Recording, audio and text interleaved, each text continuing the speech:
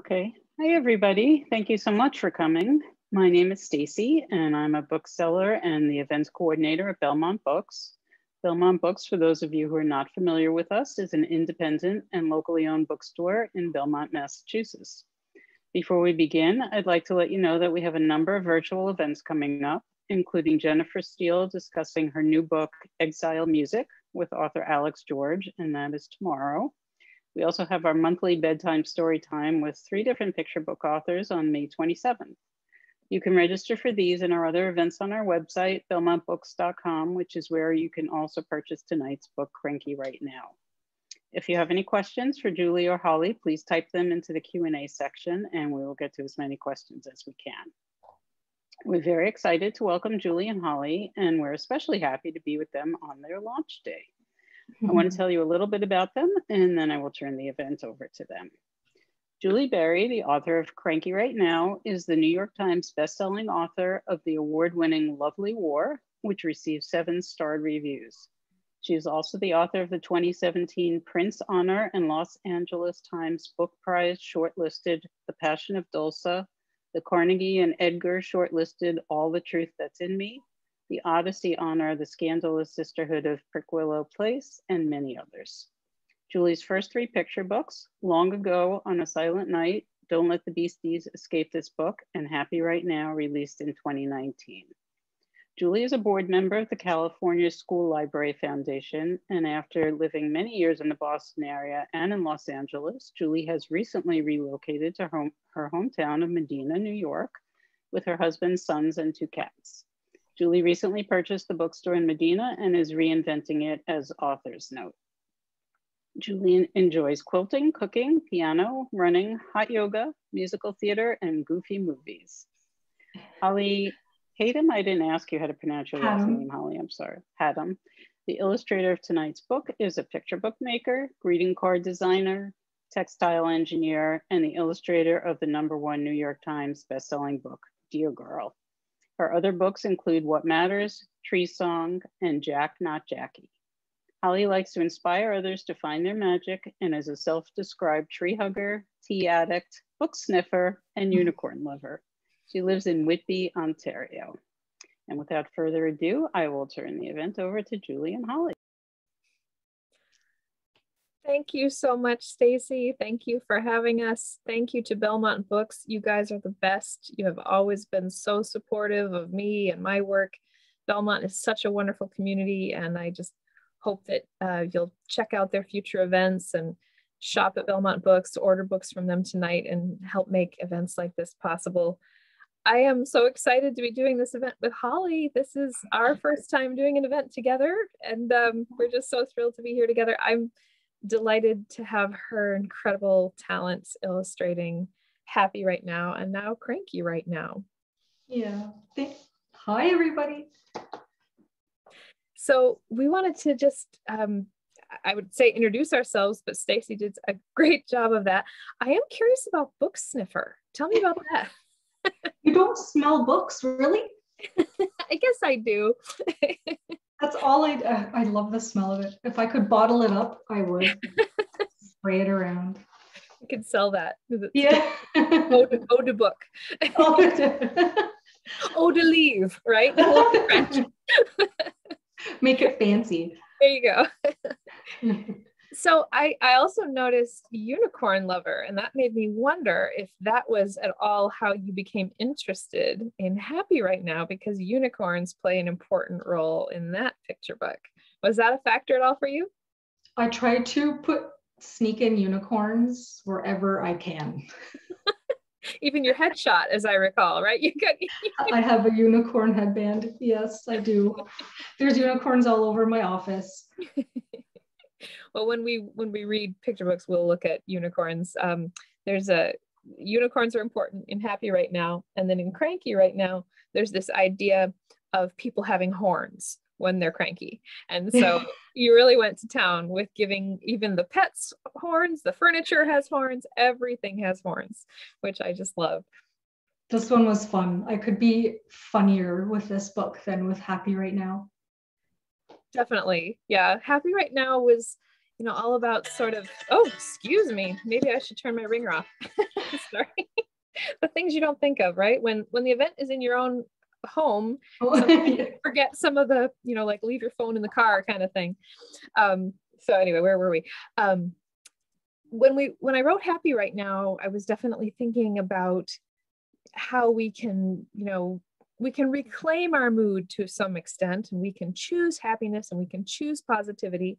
And the way things worked out timing wise, it came out not long before the start of the pandemic.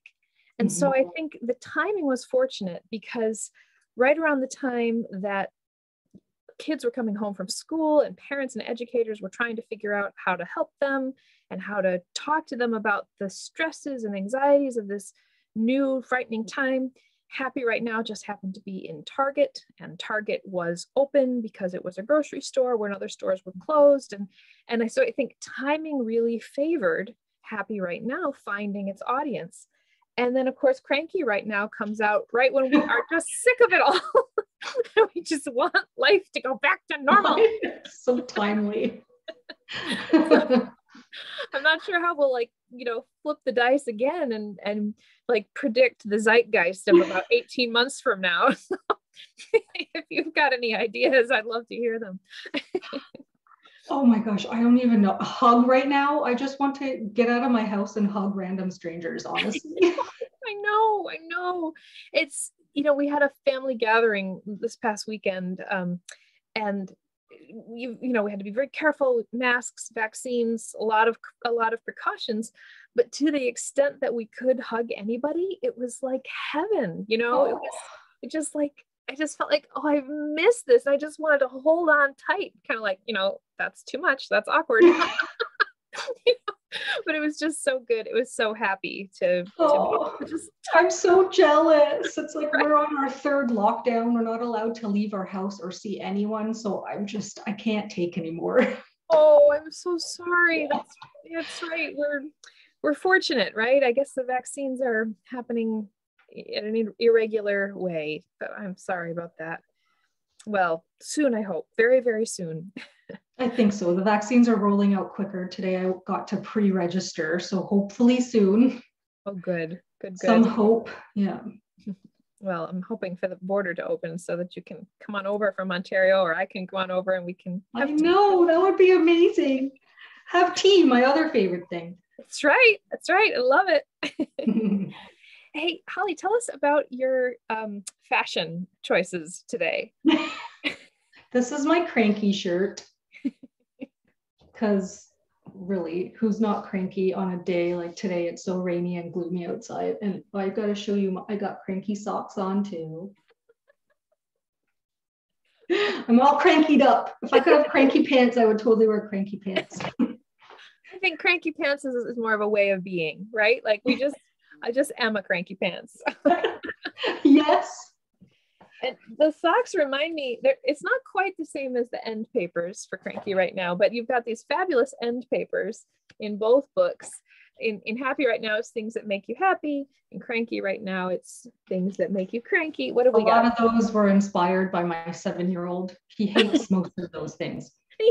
Let's see. Itchy sweaters. Yep. Spiders. Asparagus. I have to disagree there. He hates asparagus. I can't stand it. Probably when I was 7, I wouldn't have liked it either. Cooties, yes. Clowns, me too.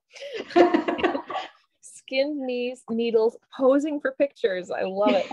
Chores, spicy food, the dentist, blue cheese. I love it. This is fabulous.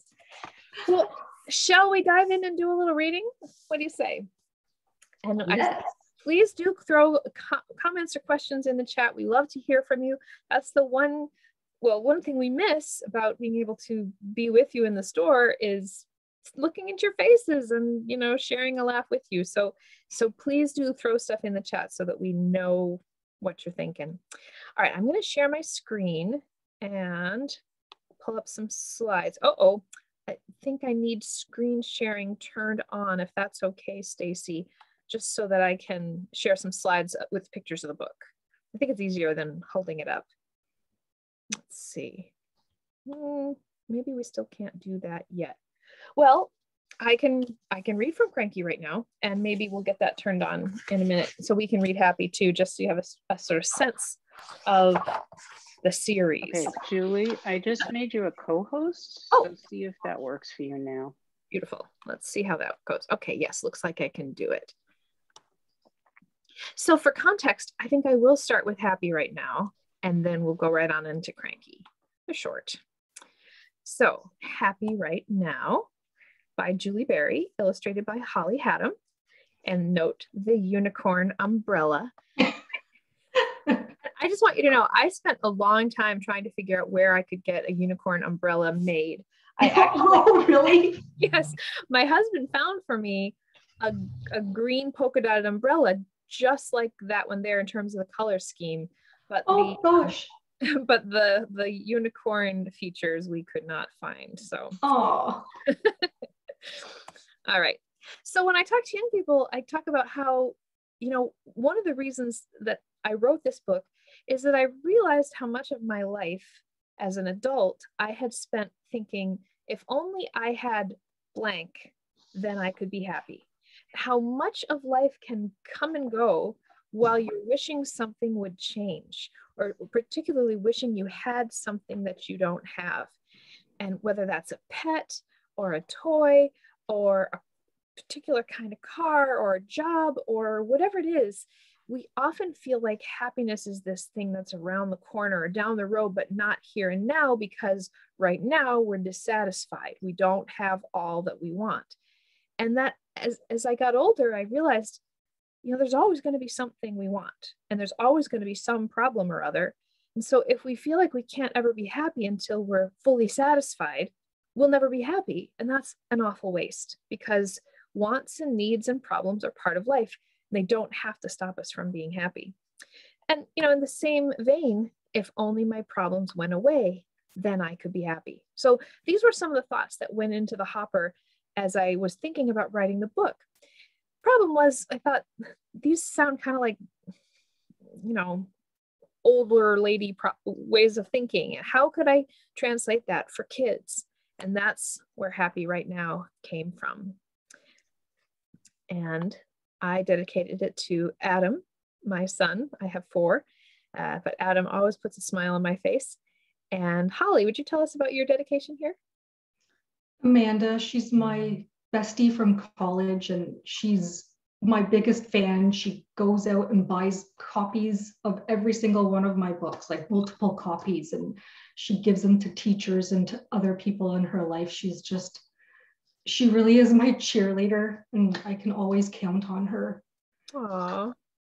You think of those people and you just get happy automatically, right? You just remember the wonderful people in your life. Well, happy right now. I'll be happy when I get a puppy, a unicorn, an ice cream sundae, and a castle with a friendly dragon. There she is, imagining she has it all. Or I can be happy right now. Now, there's no castle except a picture of one. No friendly dragon except a picture of one. No unicorn except a toy. No puppy, but there's a kitty. And no ice cream sundae that I can see. Holly, tell us about this one. Tell us what you thought when you first read these words.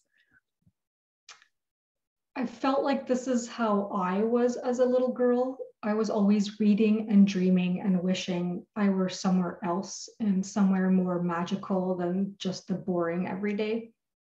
And I was very excited that there was a unicorn in it.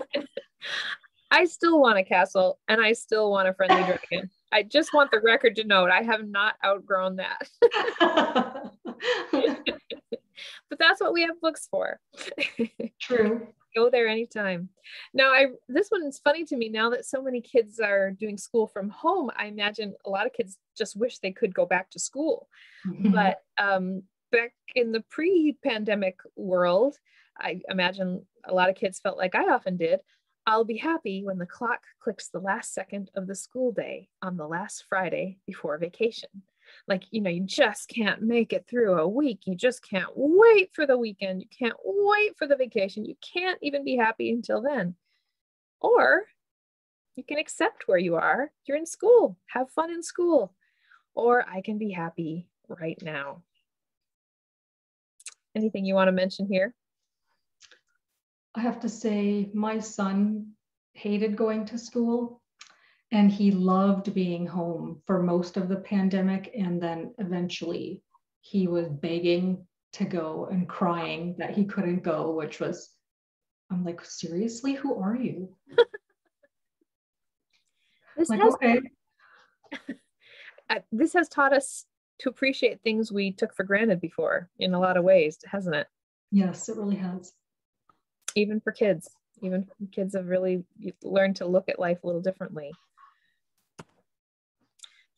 So then there's how people feel about you. This is a hard one because it affects us. We can't pretend it doesn't. How others think about us has an effect on us. I'll be happy when everyone adores me for being brilliant, brave, beautiful, popular, and amazing. There she is, kind of wistfully longing for all this positive feedback from others that, would never quite work that way. But she's imagining people thinking, you're amazing, you're so brave, you're brilliant. Or I can like me right now and be happy just as I am. What do you think about this one? What went through your mind as you were kind of conceiving of this? This is the page that I connected with the most because even as an adult, I still struggle with this on a daily basis, and especially with social media. And, as an artist, you're always judging yourself by how many likes you have and comments you have and followers you have. And it's still a daily thing for me. And I have to remind myself that the likes doesn't make me a better artist. And that's just nonsense you shouldn't care about. And it's just loving yourself and having confidence in yourself. It's so true. This is something that can sort of siphon your life away if you're not careful. I remember being an aspiring author and thinking, if I could just have a book in the world, then my cup would be full and my happiness would be complete. And then I learned, well, then there's books, but then there's books that win awards, or there's books, then there's books that sell well. And there's books that sell well, and then there's books that sell really well. And then there's books that sell really, really, really well, and books that sell really, really well forever. And, you can just drive yourself crazy endlessly so long as there's a competitive aspect to how you measure your happiness, or even if you're just letting other people decide whether or not you're good enough. You'll never be happy if other people get to make that determination. But if you can be cool with who you are, nobody can take that away from you, even if your likes aren't so hot, or your sales aren't so hot, or your awards aren't so hot, or whatever. I really do think in some ways nothing changes. I often feel like life is always junior high, in terms of, do I fit in? Did I wear the right thing? But we don't have to let that bring us down. Oh, well, this one, man, this is me. What about when we've got a lot on our minds? And, I'm always struck by how many kids really respond to this one. Because you'd like to think kids can be more carefree and not so worried about all that they have to do. But I find that kids are very worried about their to-do list, their schoolwork, their sports, their commitments. I'll be happy when the worry monkey gets off my back, my chores are done, and nobody's grumpy. There's always a worry monkey on my back. I recently had to upgrade my to-do list to a legal size notebook because I couldn't fit my to-do list in my usual steno pad. So I needed a big page. And a lot of things are falling through the cracks, I can tell you. No. It's like, I want her to-do list.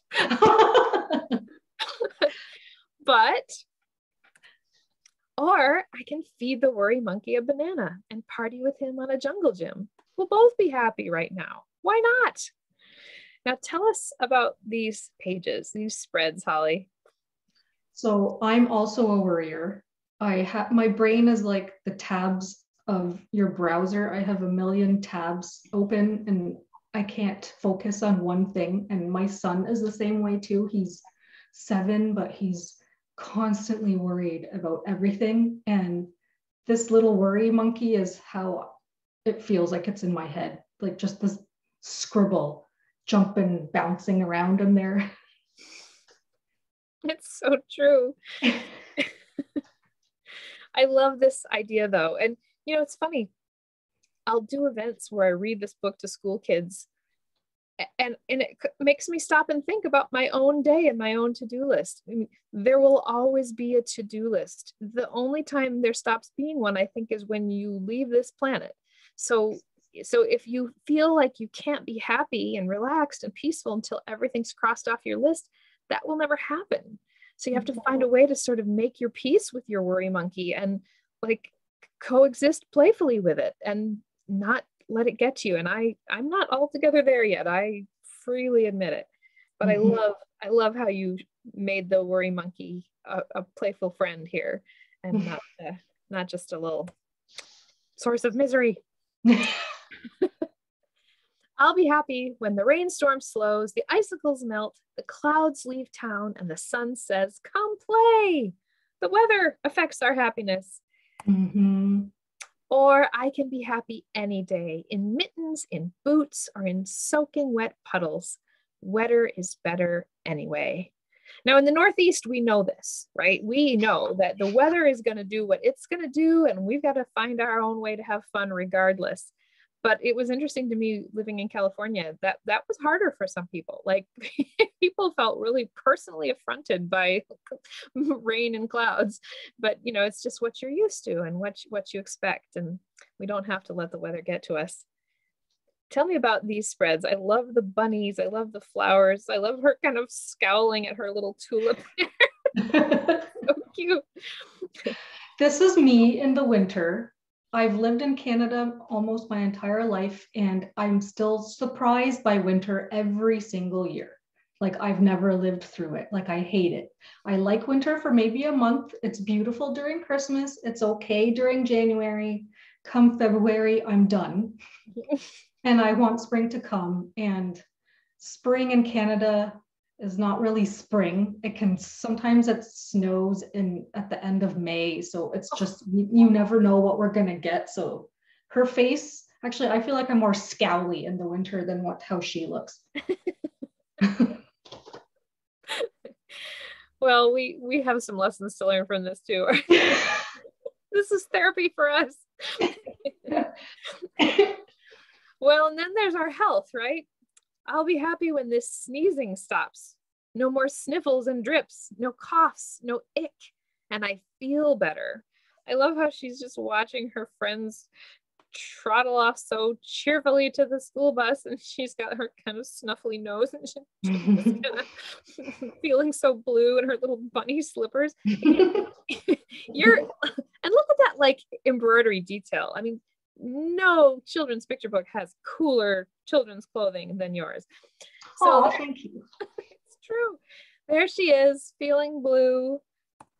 Or I can be cozy right now and snuggle down for a sleepy snooze.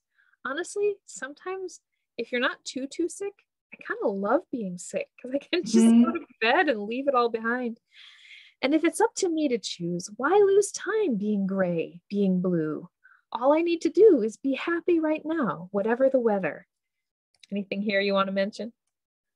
No, just I agree with you what you said, that sometimes actually I don't mind being sick, especially being a mom. It's a little bit of a vacation. Like I just get to lie in bed while the husband takes over and does everything. It's great. Yes, I know what you mean. As long as it isn't the stomach. Oh, that's miserable. Nothing bad, just like, mild. Right. Obviously. Little headache, little mild flu symptoms maybe. Although that's kind of not funny anymore, right? Like, no, it's not. I was going to say it's not. Now we're paranoid about that. True. But what about when happy right now is a no can do? When the troubles and sadness are much too much and feeling my feelings is all I can do.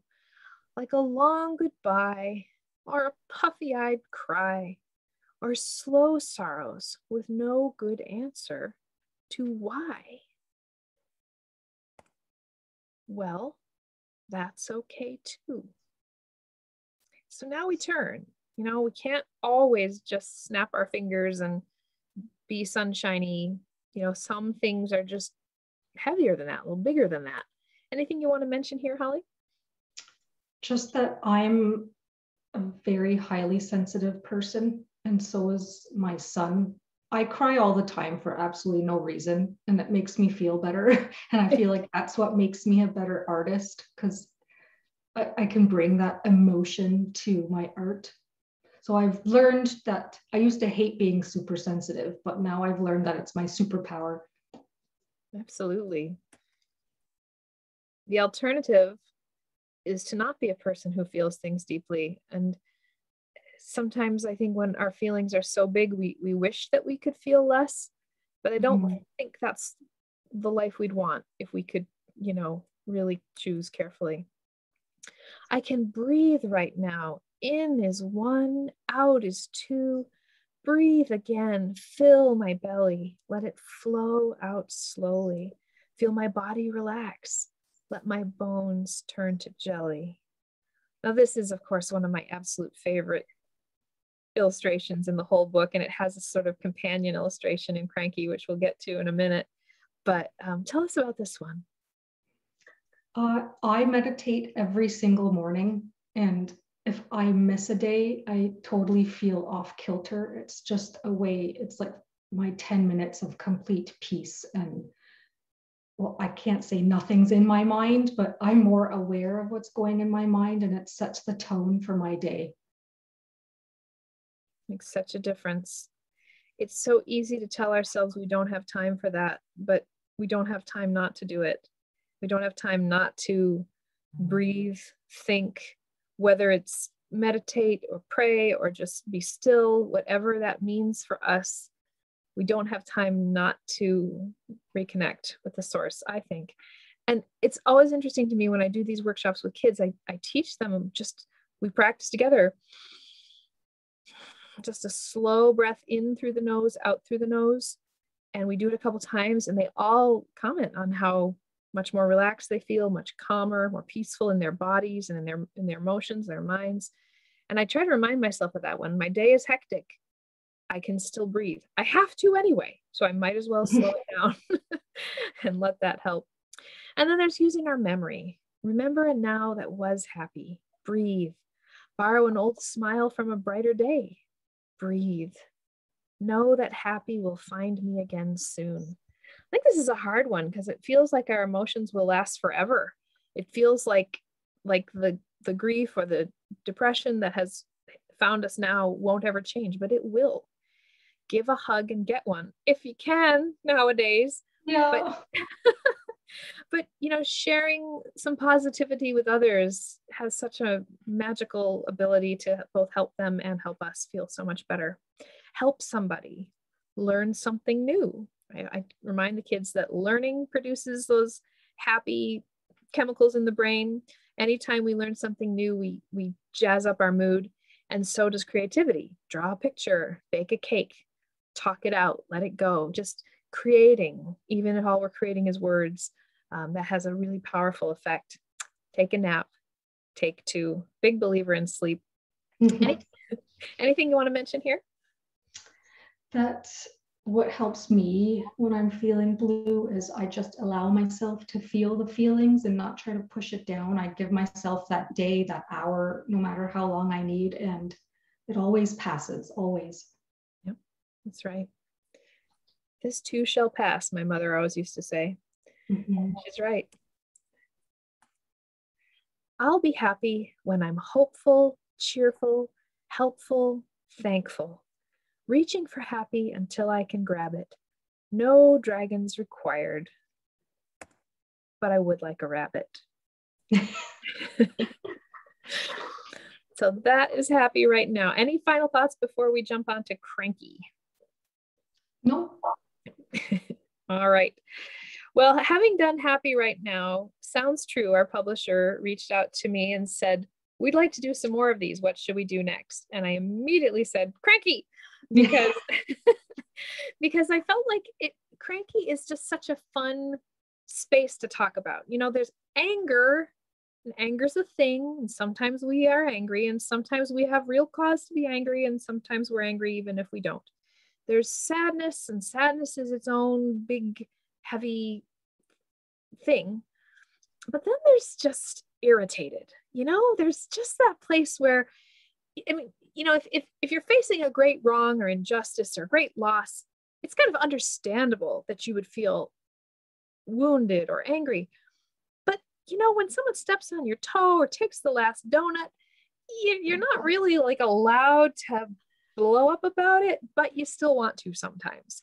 And so that's kind of the cranky space. And I felt like a lot of kids have cranky times, and a book about it could create a fun way for kids and parents and teachers to talk about being cranky, to recognize it in others, so that they can laugh with our little heroine here and maybe be able to turn around and laugh at their own crankiness. And being able to laugh at it, I think, is the first step. So I don't know, I'm curious, Holly, how did you feel when they told you that we wanted to do book 2 and that it would be cranky? Oh my gosh, I was so excited. I couldn't wait, because I feel like it's terrible, but I feel like I've been constantly cranky for the past year, especially, and having a 7-year-old who has moods, obviously, as a 7-year-old should. He's cranky, and I have a little brother who used to be annoying, so that was also funny that I could put that into the book, and I just knew it was going to be so fun to work on. It was a delight. I had so much fun writing it, and I felt, I could see our girl because I already knew her from book 1. Mm-hmm.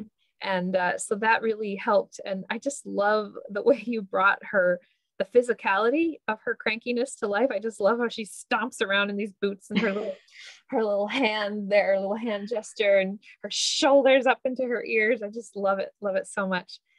So I have been so excited for this day, for when this book comes out. So let's dive in. So I dedicated it to the sister just older than me in our family, for Joanna, whom I must have made cranky every day of our childhood, yet she hardly ever showed it. What a nice sister. She swallowed a lot, I'm sure. Holly, tell us about yours. Well, it's for my little brother, and we were like thick as thieves when we were kids, and we used to record our farts together, and we used to tag team, pretend we're tag teaming with our stuffed animals. Most of the time we were best buds, but obviously occasionally he would make me cranky. What are families for? Well, here we go. I'm cranky right now, and I have my reasons. I'm cranky right now, and I don't want to talk about it. Anything you want to point out here? I just have to say, notice the unicorn again. And also, I'm 41 years old, but I still think potty jokes are hilarious, hence the farts. Well, some things are timeless. But we can see the mayhem caused by the younger brother here, the missing leg on the toy unicorn, and the stuffing that's popping out, and the vandalism of this lovely poster. Can you relate to the mom here at all? I only have one, so they can't be cranky. Like, he has no one else to be cranky with except for me and Dad. Well, even families can always find a way to be cranky, right? Maybe I should vandalize his poster. I wouldn't be so cranky if other people weren't cranky too. They started it. They're acting like I have horns coming out of my head. I'm not the one with horns. And literally everything in this picture has horns.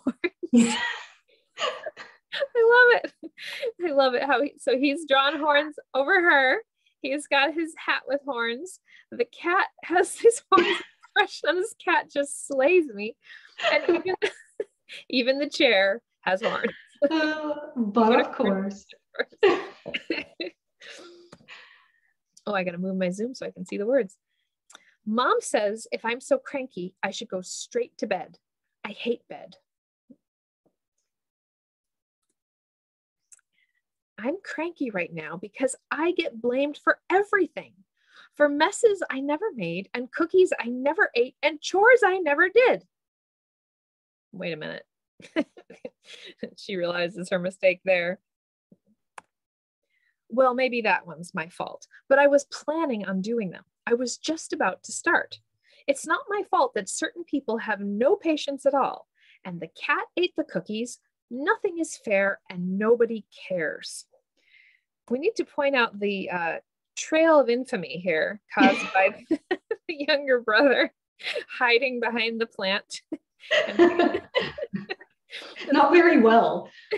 Yes. And the mess and all the toys and the cat in the tipped over stroller, looks like maybe. I just love this girl so much. She's so real to me. And there she goes, stomping off, misunderstood. I'm cranky and crabby, grumpy and gloomy. I don't like my mood. I don't like this food. I've had nothing to eat since I don't know when. I'm hungry. I'm angry. I'm hangry again. This picture and this bib that she has.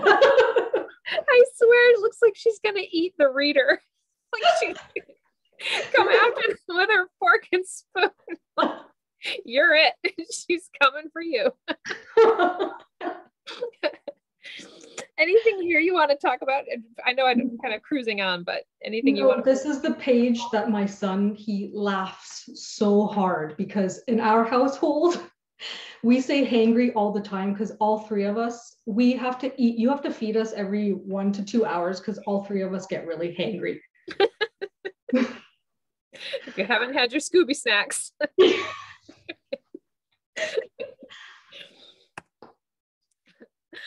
Certain people, I'm naming no names, say the only snack I can have is a cheese stick. I don't want a slimy cheese stick. I want a granola bar. Not now, they say. Too much sugar, they say. 10 minutes ago, I caught them red-handed snarfing down a chocolate chip granola bar.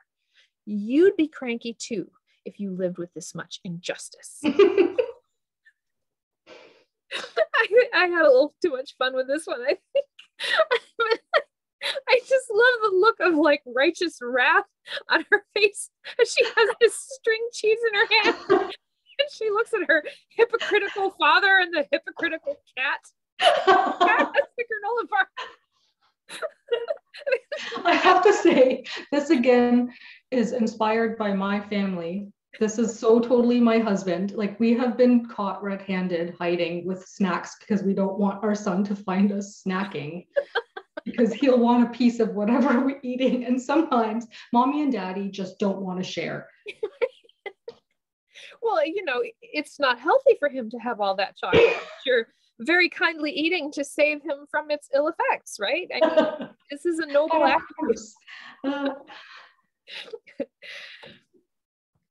Well, here's our real nemesis. I'm cranky right now, but I'm not the one with the problem. He calls me names and hides my stuff and knocks over my castle and spills soda on my best books and scribbles sunglasses onto my masterpieces and uses my toothbrush. And does he ever get into trouble? Don't even get me started. Tell us your thoughts on this one. This one was one of the fun pages just because just drawing the little brother getting into mischief was really fun. Like him drawing the sunglasses on her artwork was making me laugh as I was drawing. Again with the unicorn. Yes. I always try to put a unicorn wherever I can. I was very curious to see how you would handle the uses my toothbrush. I remember my editor being like, if I'm not making this up, and sometimes I make things up because that's kind of, you know, my gig, but I'm pretty sure that she asked about like, really? Like, uses the toothbrush? I'm like, oh yeah. There is a lot of toothbrush arguing going on among siblings. I mean, at least in my house. I don't know. Maybe I failed as a mother to teach better toothbrush boundaries. We just could not get this one figured out. They survived. Right? Everybody still has their teeth. I'm cranky. I won't change. I like it that way. there's our girl. And you turned this into an animation, which I love, and gotten a lot of comments online from people who just love that. Oh.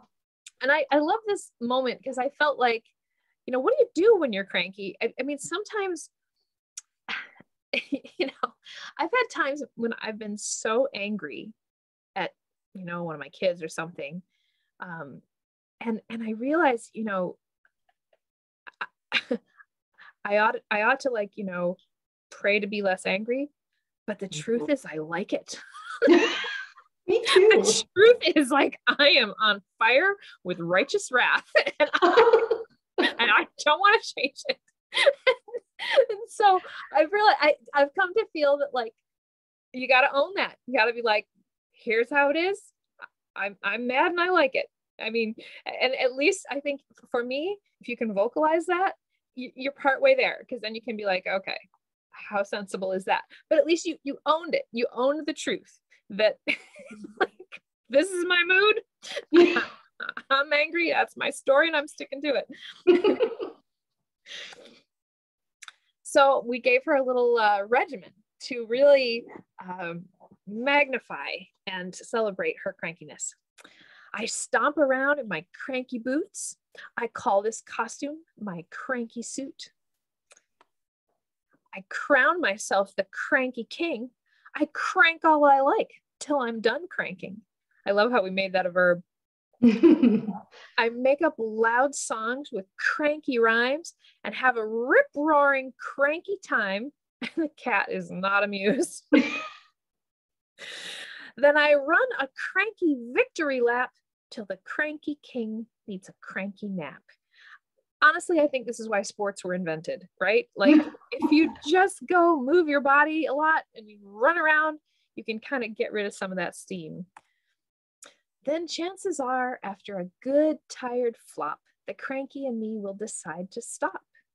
The strangest thing about it, I think, everyone's horns mysteriously shrink.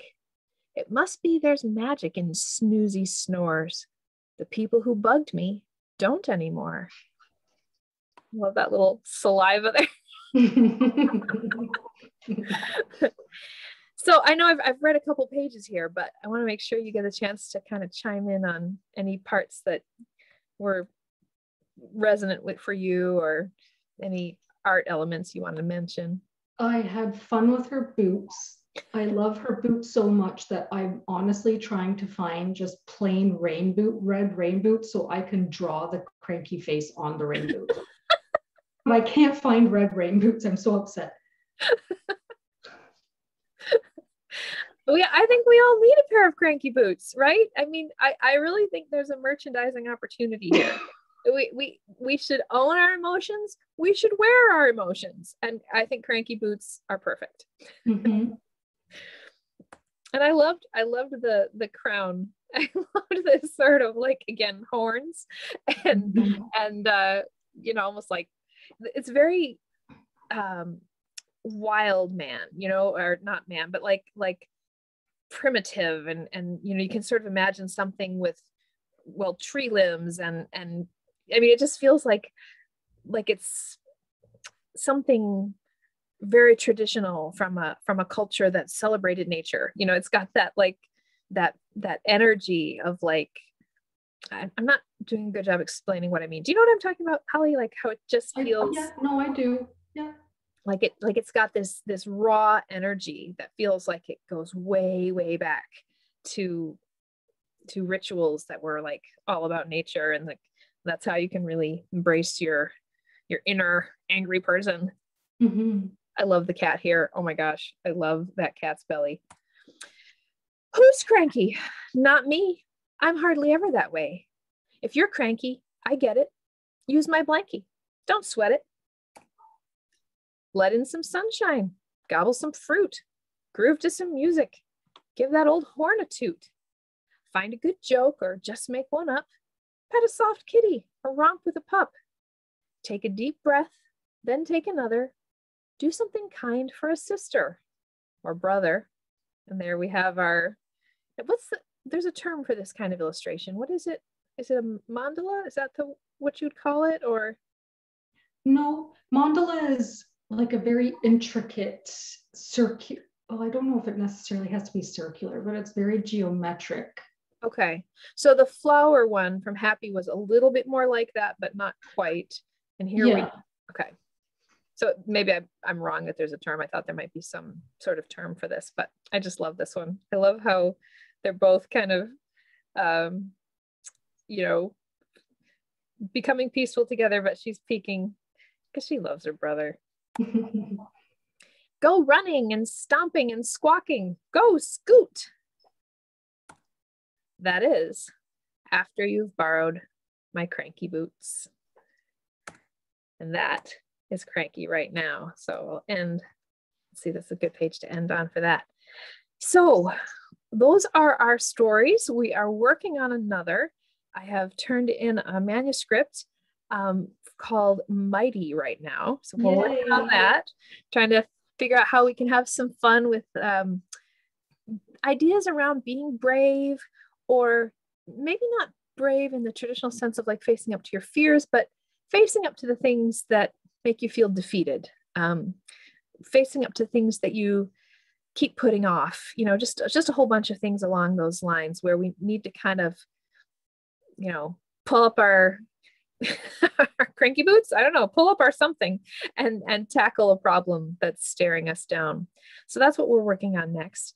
I'd love to hear if there are any questions that anybody has. We could look at that. Or Holly, anything that you want to mention before we kind of look at questions? And I can stop sharing my screen here.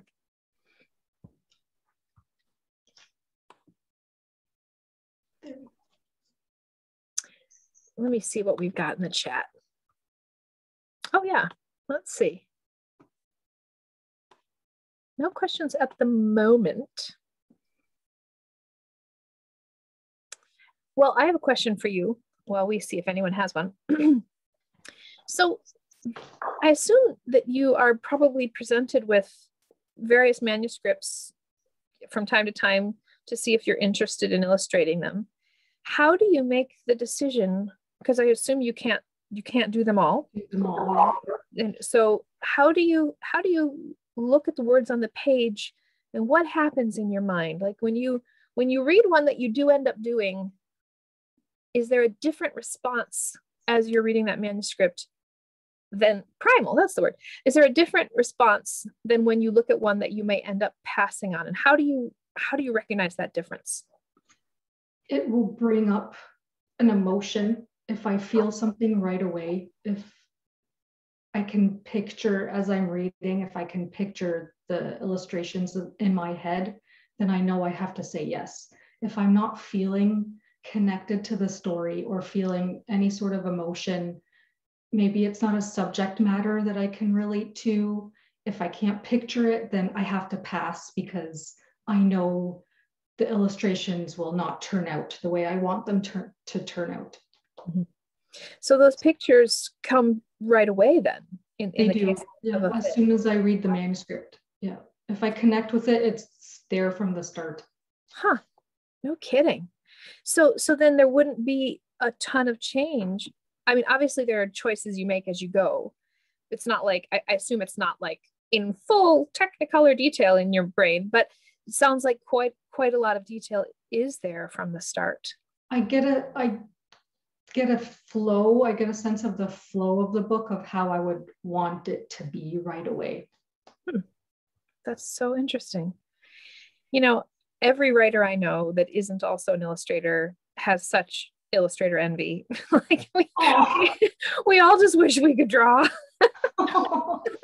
We wish that, you know, we're trying to paint a picture in your mind, and words are the only tool that we have to do so, to kind of try to call forth from the reader's emotions a picture primed by words, whereas you get to create a whole visual world and create those characters in such a powerful way. And I don't mean to say that the writing has no part in that. I know it does, but I just love what it is that you're able to do. And I love what it is that you're able to give to kids, and how you're able to create characters and worlds that make these stories live for young people. And you know, they're both bridges to their future literacy, but also bridges to their future visual and artistic literacy, you know? And I just think that's so, I don't know, I guess I'm just gushing here with well, I think the grass is always greener. Like as illustrators, a lot of us write our own books too, but our strong suit is always the illustration part first. Mm-hmm.